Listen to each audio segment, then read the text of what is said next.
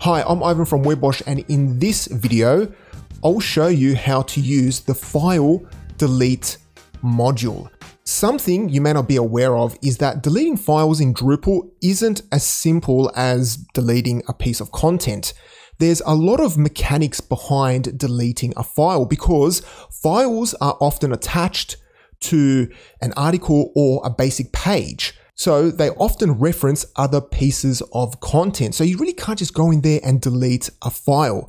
Now, Drupal has this concept of like a permanent and temporary status of a file. So when a file is permanent, and I'll show you that in this video, files won't be deleted. But when the status changes to temporary, then after 6 hours, which is the default, but you can change this settings, after 6 hours, after cron is run from 6 hours, then it'll automatically go in there and delete files. But if you want to go straight away and delete files right now, well, it doesn't quite work as simple as deleting an article or basic page. The first module I want to show you is file delete. So if you want to learn more about the module, just head over to drupal.org/project/file_delete.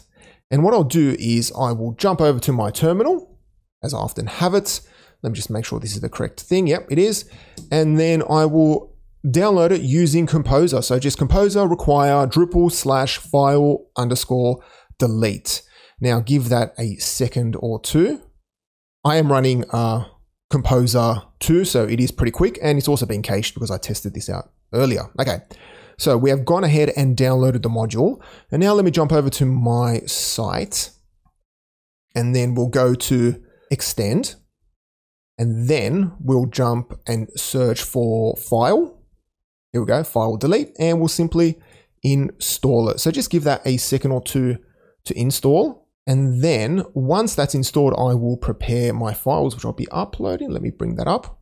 So here I've got a few test files that I can go ahead and install. So I'll just give that a second to install.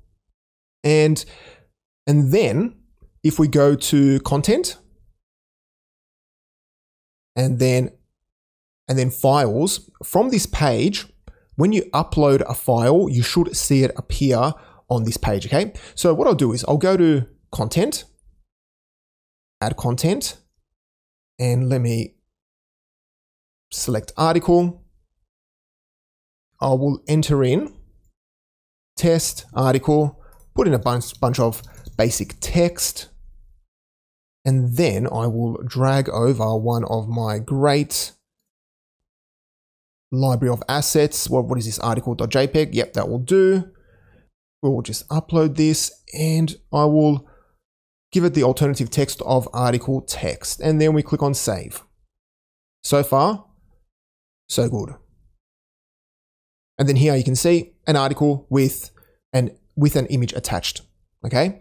Now, if we go to content, go to files, we should see our image right here.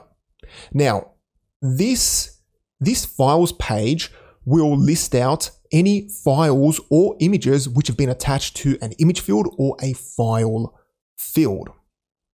So how do we go ahead and delete this file? Okay, and here you can see the status which I was mentioning called permanent. If we have a look in here, we can see where it's actually used because Drupal treats this as a managed files. Now, to use file manage, we have to modify this page. And luckily, this page is just a view. So if we hover up the top here and then click on view article, sorry, no, what is it? Edit view, sorry.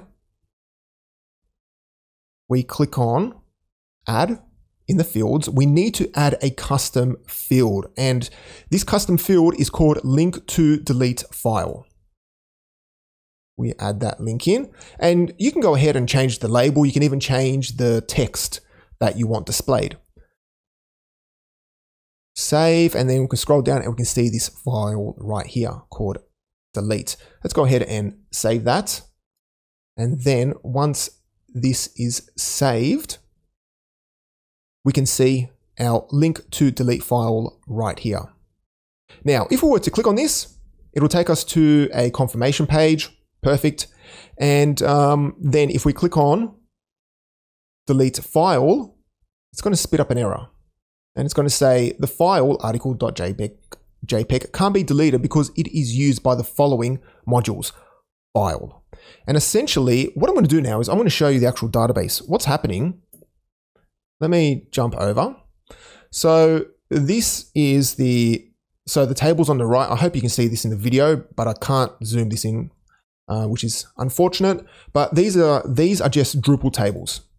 And if we look at the file managed, we can see the actual file. And the reason why it's called file managed is that a copy of the file is on the file system, but it's also managed by Drupal. So Drupal's aware of it. But most importantly, it actually tracks the usage. So if we filter just by file, we can see that this file ID 1 is being managed. So that means it's actually attached to some article via a field. So that's why we cannot delete it. So let's go ahead and edit this and click on remove and save it. And we've gone ahead and deleted the file. So we should be good, right? We go here, we have a look here. No, it's not there. Awesome, simple. We should be able to go to content, files, and then click on delete. Click on delete file. And again, it's saying it cannot be deleted. And most importantly, if you click on this used in, this pretty much tells you what's in the file usage table. And you can see that it's still attached to the test article. Why is that? Well, the reason for that is the article has revisions turned on. So the image has been removed from the current published revision, but it's still referenced in the other revisions. So we need to go ahead and edit the test article, go to revisions. If we click on this first revision, you can see that it's there. And so if we go ahead and delete it,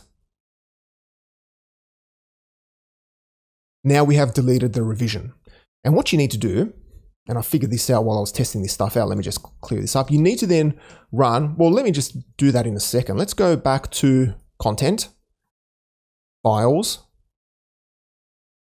and here you can still see used in one place. Why is that? Well, you need to rebuild the site cache, give that a second or two, and then if we refresh, this used in should be 0. And then we click on delete, click on delete file. It has been deleted, but it's still there. And if we look in the file system, so let's jump to another one, and it is right here. We can still see our article is here in the files directory. Now, the status has been changed to temporary. So Drupal will delete this in the next 6 hours when cron is run. And if we go to configuration, and I believe, yep, configuration, and it is file system, you can change it here. So the shortest time span is 6 hours all the way up to 3 months. Or you can even tell Drupal to not delete any temporary files, which I wouldn't recommend because you may run out of disk space, but you can. You can actually tell it to stop deleting all files. Now, this module, yes, it works well, but one limitation, it doesn't delete the file straight away. So if you want to delete it straight away, what I'm going to do now is show you another workaround using Drush, which will delete the file quickly and instantly. So let's jump over to our terminal and let me jump over to the next tab. And if we just run Drush, okay, we're going to get a whole bunch of options here. Let's type in grep, what is it? Entity, I believe. Oh no, can't spell. Delete entity.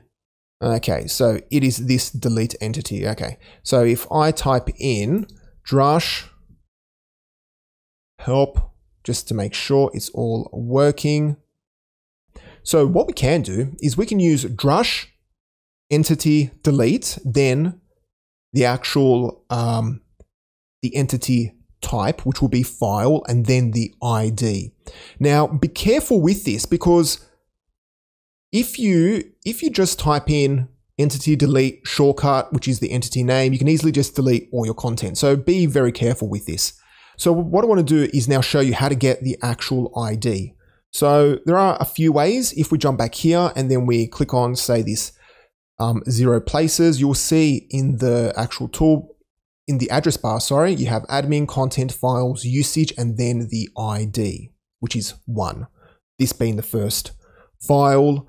And then if we jump into the database and refresh, well, no, let's go to file manage. Here we can also see FID, file ID is right there.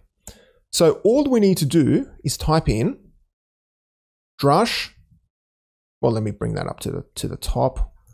1 sec so you can see it. Okay, Drush file and then ID1. Then it is going to go ahead and delete it. And then if we go back and refresh, okay, the file looks gone. Well, technically the row from the table's deleted. And if we look in the database table, we can see that the row's been deleted. Perfect. Now let's check out the file on the file system to make sure that it's actually deleted. Here is article.jpg. And if we list the directory, you can see that it's no longer there. So it has been deleted. So that is a quick overview of file delete, and also how to delete files using Drush. If possible, if you need to delete a whole bunch of files, just go ahead and you also want to delete the files straight away, then look at using Drush. If you want to give your editors the ability to delete files, which will then be set to a temporary status and then deleted in the future, depending on how your site has been configured, then look at using file delete. So that is it from me. Thank you so much for watching. If you want to learn more about Drupal, just head over to webwash.net. And also don't forget to subscribe to this YouTube channel. I have to say it. And that's it from me. Thank you so much, and I'll catch you next time.